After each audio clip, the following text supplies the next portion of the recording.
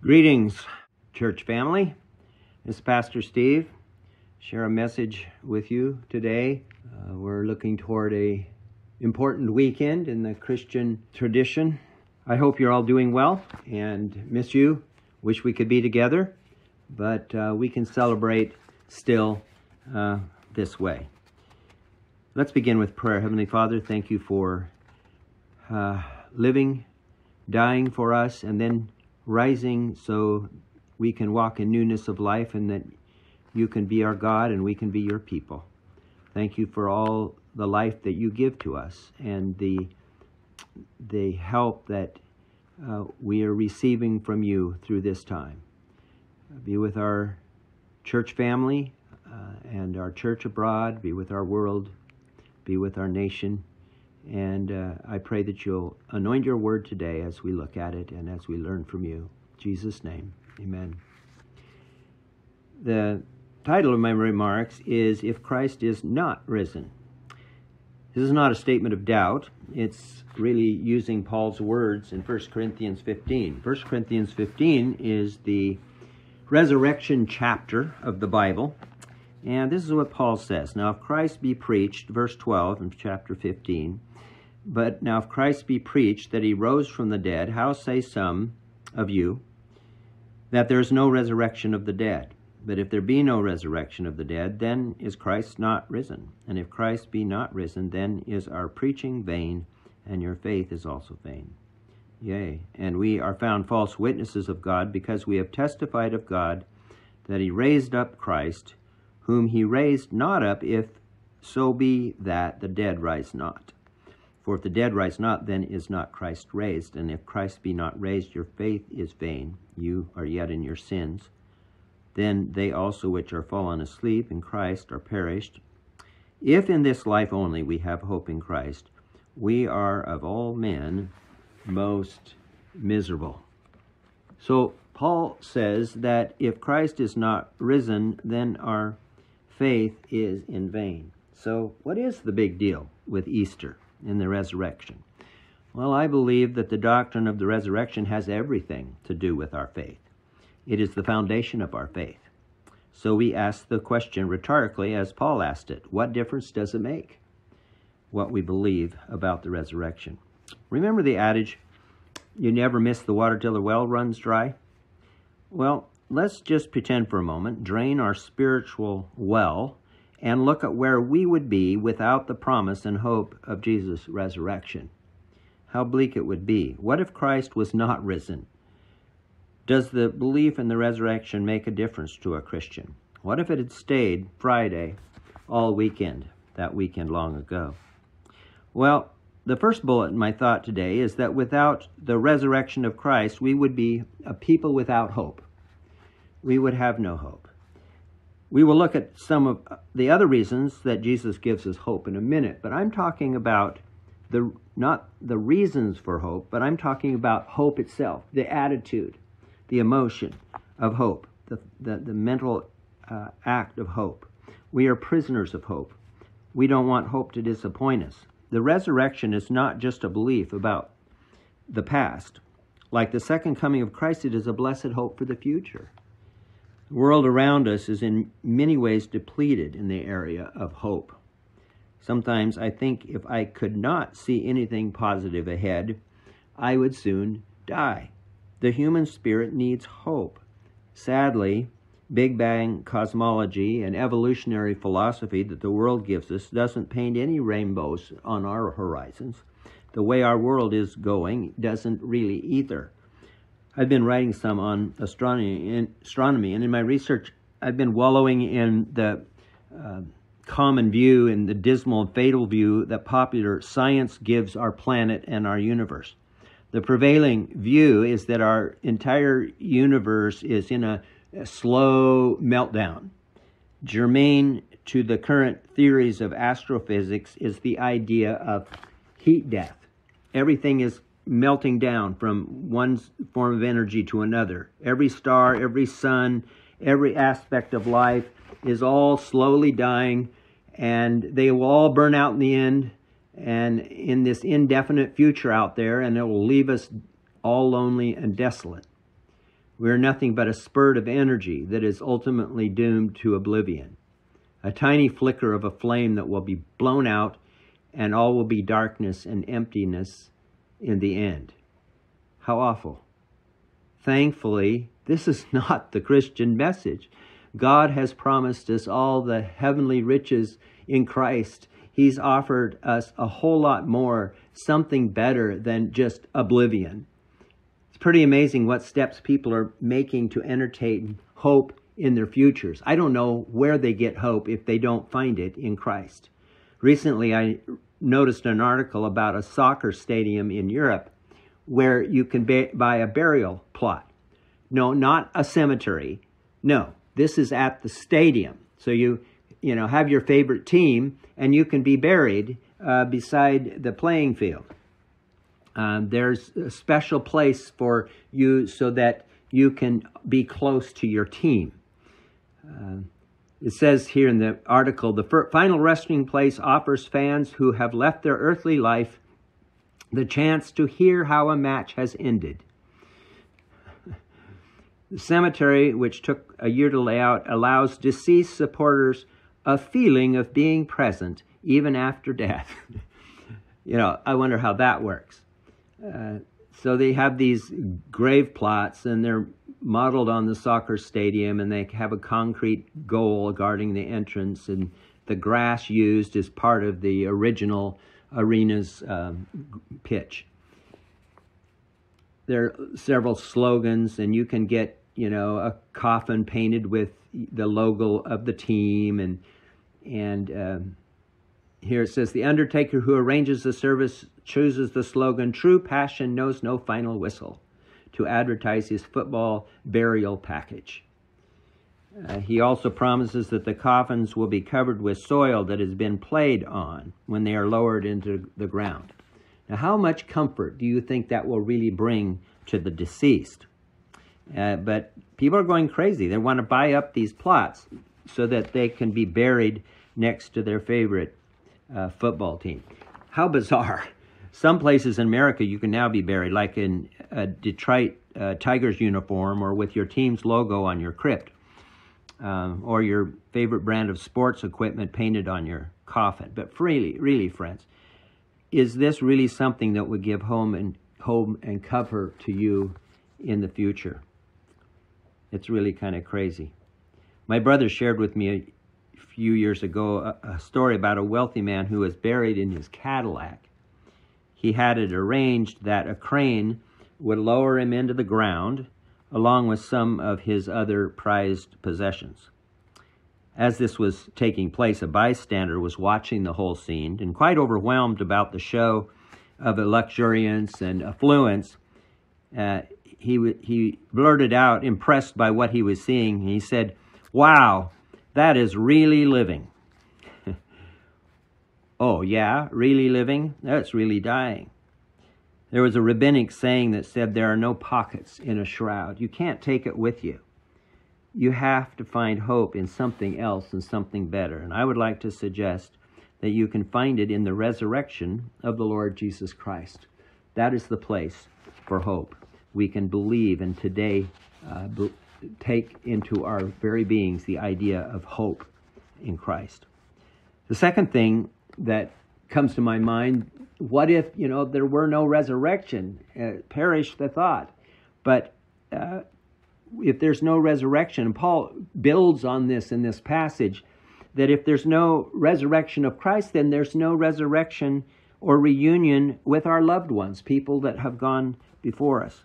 Paul reasons this way, that if there's no resurrection of Christ, there's no resurrection of our loved ones. That the resurrection of Christ is the coupon, if you may. It's the guarantee that the problem of death and separation will be fixed by the God of life. Death is all around us. I have laid too many people to rest in my life as a pastor. I don't want to do it anymore. It wears on you. It's very discouraging.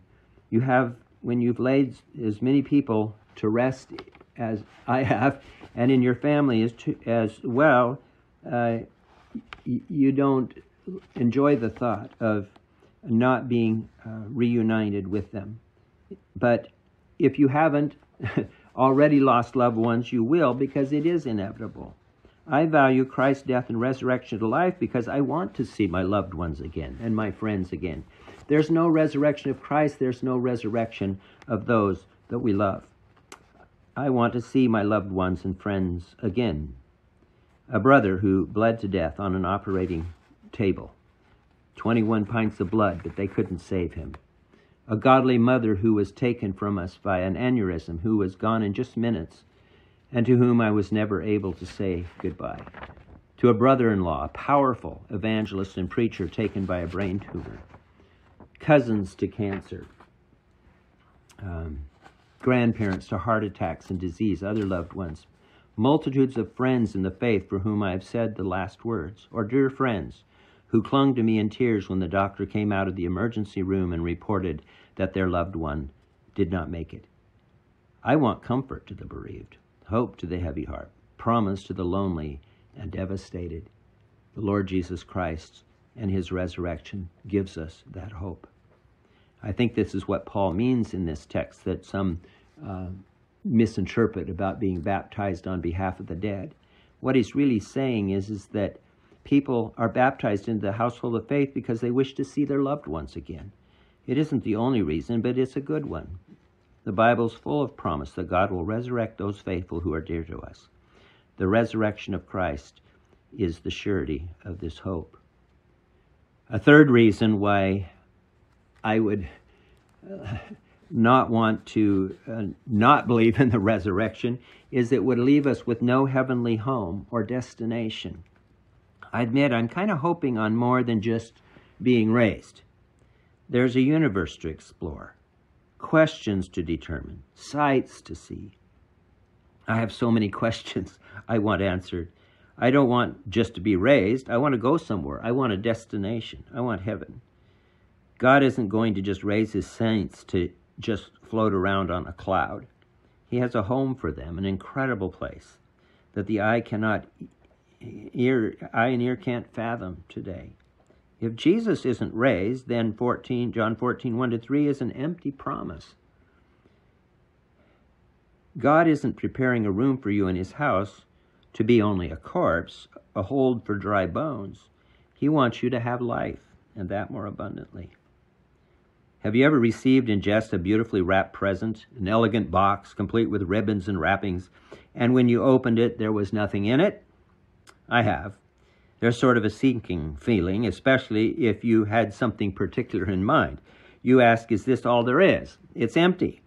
Well, Paul says it's like this with the resurrection. If there isn't any resurrection, our faith is in vain. Literally, it's empty. It's an empty faith. All talk and no action. But it's not that way. God has a place for you. He says he has a room already made out with your name and a whole lot more. If Christ isn't risen, there's another reason that we would be disappointed and we would be missing. And that is that there would be no Christian faith or church. If Jesus hadn't risen from the dead, we wouldn't have our church like we have it. We wouldn't have a denomination like we have. We wouldn't have the church as we know it. If Jesus had not come back to life, there never would have been a Christian church. It is the rock of Jesus' life of salvation that the church is built on. Our faith has a resurrected Lord. That's where it comes from. I would hate to be without my church, God's church, the body of Christ in the world. The church is my life. It is where my friends are. It's where I worship. It's what develops my piety. It's what makes this world a little heaven on earth, at least some of the time. It's a grace place. I think if the Christian church wasn't in our world, we humans would have probably blown ourselves up by now. We would have killed each other. Fletcher Christian, Mutiny on the Bounty story in the Pitcairn Islands, they were stranded on this island in the Pacific, a group of desperate, selfish men. It was like a microcosm of the greater world, and it shows you what happens if we were only ruled by greed and hate.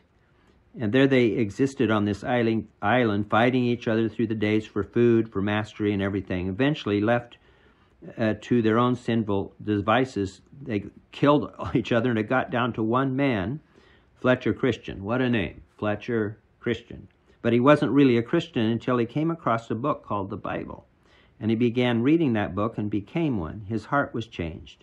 He saw the need of a Savior and a Lord and submitted his life to him.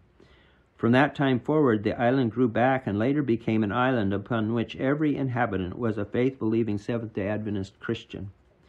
I've heard that that has passed on now as far as the island isn't really inhabited, but I'm told that history, as it changed that island, what a difference it makes when people believe in love and grace sourced through Jesus Christ. It makes all the difference in the world.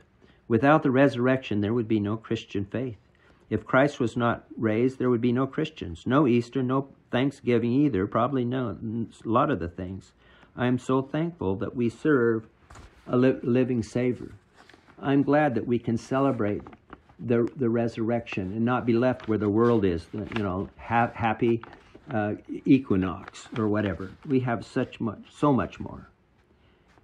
If there were no resurrection, the fifth reason is there would be no hope of the second coming. No second coming? Yeah, no second coming. Think about it. What is the second coming for? What is its purpose? It is for Jesus to come and receive us unto himself. Some ask, well, do Adventists believe in the resurrection? You bet we do. We believe in the resurrection like nobody else. We think there's actually a necessary reason for it. If you die and go to heaven and your spirit is already spirit, what purpose is there in coming back to take us to heaven? To reunite the body and soul? What is that about? That's flimsy. Please, friends, see how illogical it is if you don't follow the Bible way. God is smarter than that. He doesn't come back to paste us back together. He comes back to resurrect us. Not a fake resurrection, a real one. Do we believe in the resurrection? We are only ones that really believe truly in the resurrection. Jesus says it's like a seed in the ground. The seed seems dead. It does not move. It does not grow or sprout.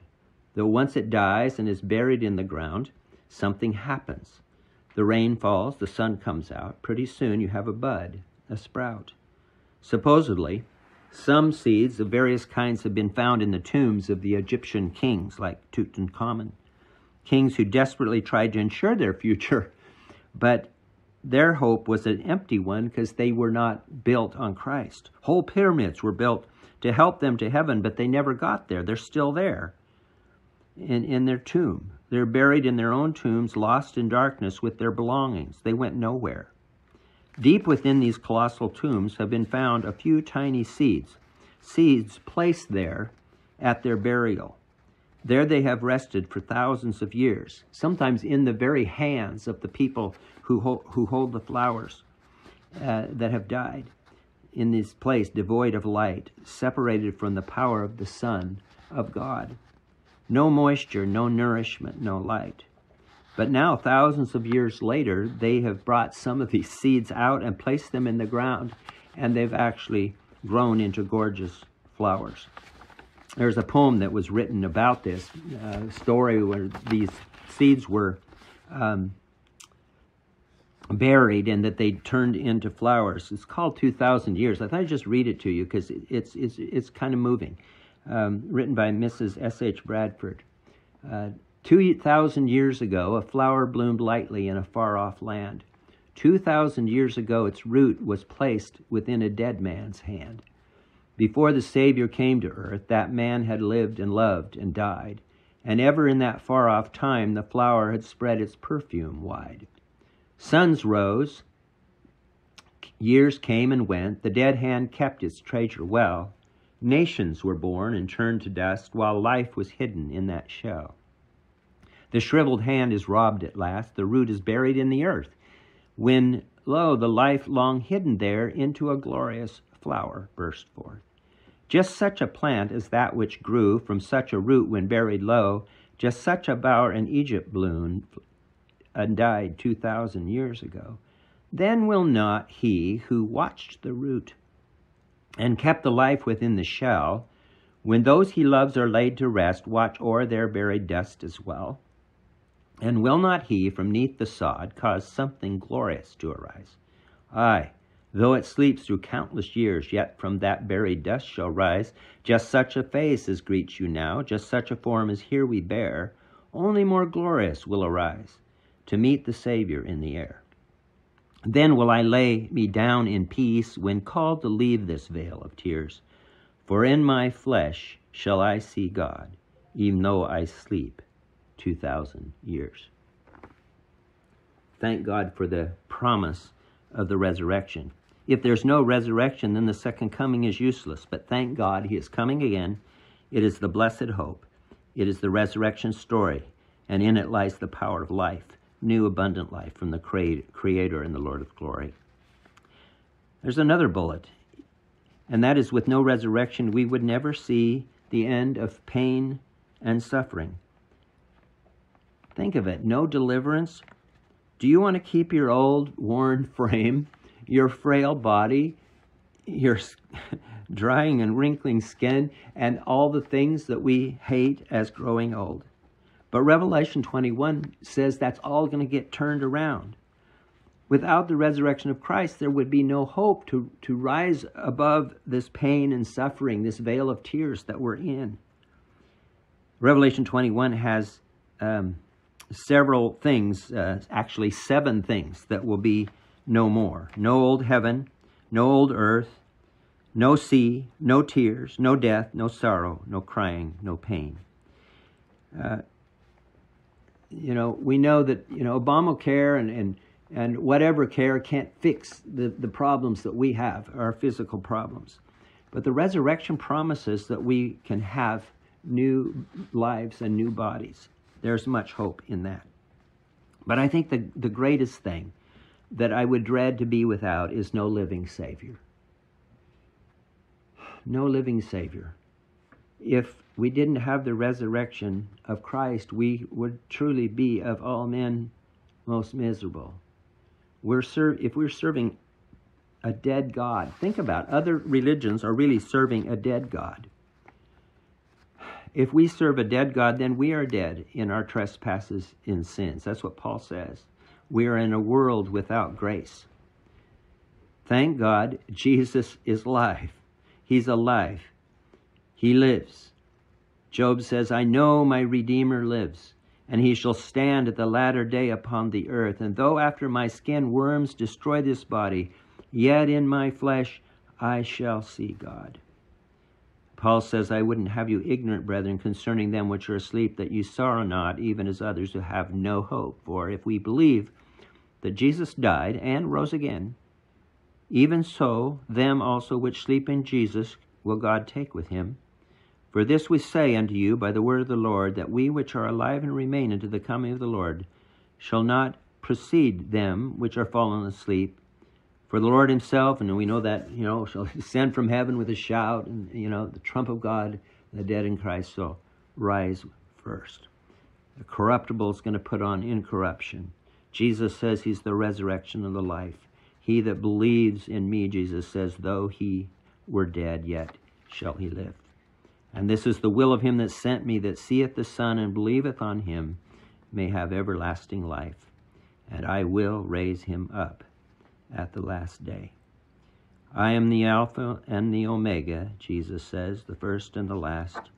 Behold, I am he that liveth and was dead, and behold, I am alive forever. Amen. And have the keys of death and the grave. Praise the Lord. We serve a risen Savior. He's in the world today.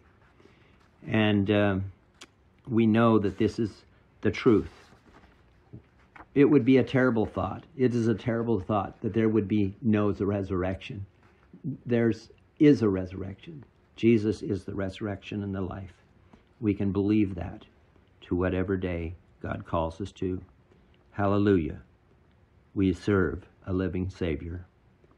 He's coming back for us.